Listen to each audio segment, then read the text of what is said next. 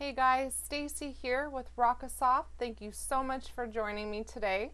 Today I am going to dive a little deeper into how to use the Rocosoft Macro Manager in our PTZJoy Controller software to create scripts of commands called macros to control your PTZ cameras and your live production equipment such as TriCaster, vMix, Panasonic switchers, and other equipment that can request external or accept external HTTP requests.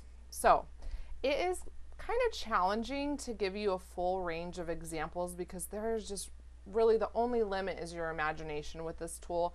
But I want to show you some of the different ways that you can use the Macro Manager and automate and simplify your workflow.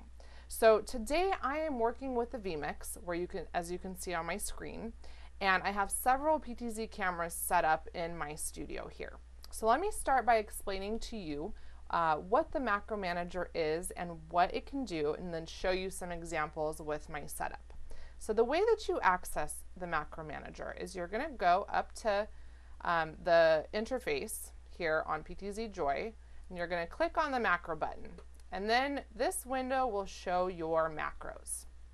And to open up a macro shortcut, you pretty much just right click on the macro, and as you can see, let me actually close some of this here.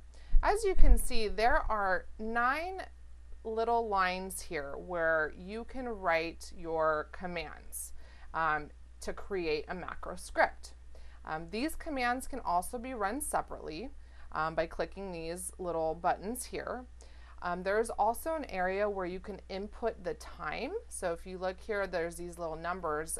You can input the time at which you want your macro to run after you press the macro shortcut.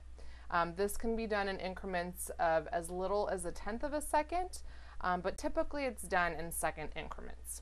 In terms of setting a script to control your PTZ cameras, PTZJoy has a robust list of commands that you can input into these fields.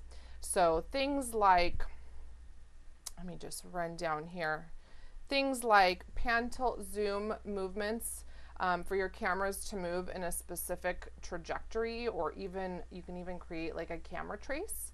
You can switch cameras, you can call on presets. If using our in-app presets, you can switch between your in-cam and in-app presets to change the speed of the pan, tilt, zoom movements between preset transitions. You can have all your cameras go to a specific preset simultaneously. You can even schedule to run a different macro set at the end of this current macro set. You can send hex commands. You can also run scripts from your computer. So there's just a host of things, and I will provide a list of this. I'll link to our knowledge base where I'll have all these commands. One thing to note is that before you create a script in this Macro Manager, you're going to want to make sure that you have all of your presets set up. So everything configured in the program. All your cameras are set up, configured, connected. All of your presets are set up. If using in-app presets, you definitely want to make sure that you have your speed settings set up for the preset transitions.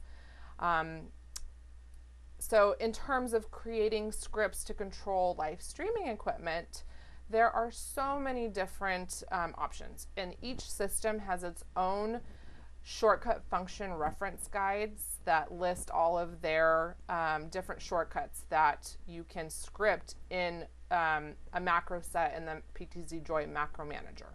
So things like switching your preview input, whatever camera's in your preview input, to the live output input. You can execute a transition effect, you can execute an overlay or a lower third, and literally so much more. So as I said, I will post this in our knowledge base and below this video and give you some of these third-party reference guides. So Let's look at the macro manager. So we have some examples in the macro manager. I've already set up a few here, but if you ever need an example script, you can just click up top here and this little window will pop up. And here are some, samples for some of the local PTZJoy controls.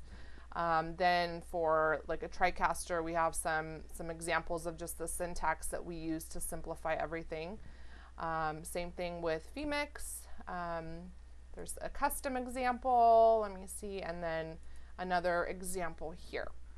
But let me go ahead and clear all this out and just kind of show you some of the macros that I've created that are pretty simple and very convenient actually. So this first row here, this row, if you can look here, this is basically just saying that I want my camera 1 to go to preset 1 and go into the preview window of my vMix machine. So these three are kind of similar. So let's run through them. Let me show you. So it's moving to my preset for camera 1 and putting it in the preview window. Now if I wanted to send this to the live output on my if I'm live streaming live, and I wanted this to go to my live video, I created a macro to do that, and you can see it here, and it just sends this cam 1 and the preset in cam 1 to the live feed. So I kind of did this for all my 3 camera inputs, so let me just kind of run through these so you can see. See, it sends it to that particular camera's preset position, and then I can send it to the live feed. Same thing with this one.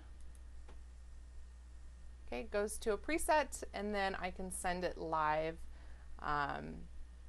that way.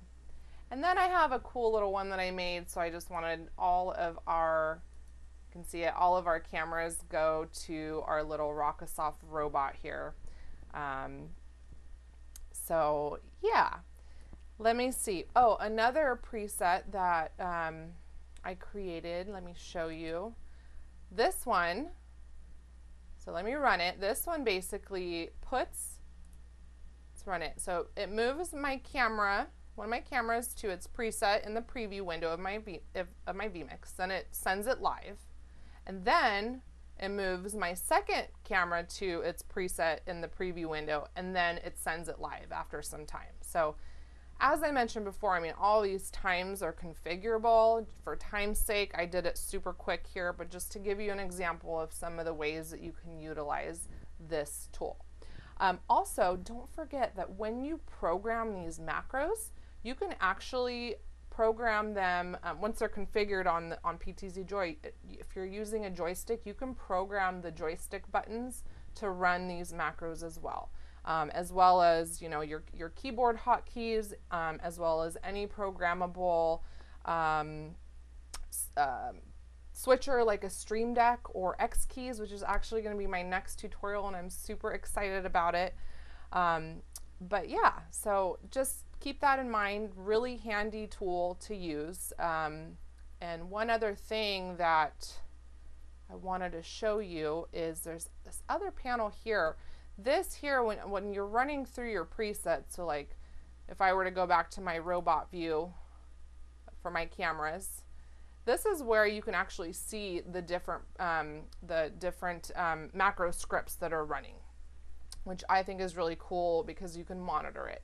And same here, you can select your system to monitor. So I'm using a vMix, and here I can actually monitor what's in my preview window, what's in my output window, and what camera PTZJoy is able to control at the moment. So really very cool tool.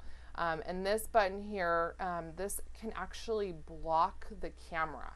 So if you have something live and you don't want that camera to move on accident, or somebody move a joystick by mistake or press a key, you can click this button here and it will block the camera, which I think is really handy in a live situation so that you don't have any mistakes happen while you are streaming to a live audience.